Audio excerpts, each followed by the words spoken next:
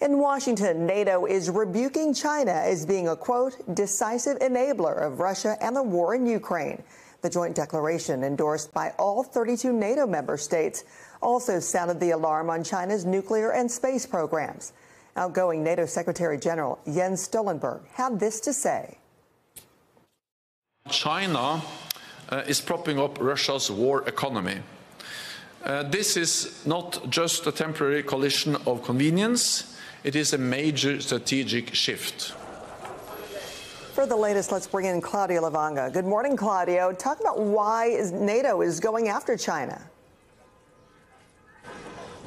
Good morning, Francis. Well, essentially in that final statement, NATO leaders are making the strongest accusation so far that China is playing a much bigger role in the war in Ukraine than it has claimed so far. Now, China has insisted, or it is insisting, that it does not provide direct military assistance to Russia, especially in the war in Ukraine. But NATO leaders are accusing it of providing or supplying components for military equipment as well as chemicals for explosives, essentially the ingredients for Russia's war machine, which increase dramatically the threat that Russia poses against its neighbors, including, of course, Ukraine and also NATO allies. Well, now this is, as I mentioned, the strongest accusation that NATO is making against China since the start of the invasion of Ukraine in 2022, and also the strongest accusation so far that it is involved directly in that war. Now, in that final statement, NATO leaders, as a consequence, urged China to stop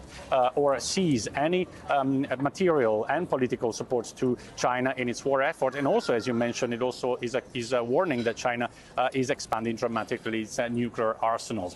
Now, China has responded to that final statement by NATO, saying that it is through the Chinese diplomatic mission in the European Union, by saying that it is full of Cold War mentality and rhetoric, and also said that it is full of obvious lies and smears, saying that China did not create the problems in the crisis in Ukraine, and also that it is, on the contrary, promoting peace talks. Thanks for watching. Stay updated about breaking news and top stories on the NBC News app, or follow us on social media.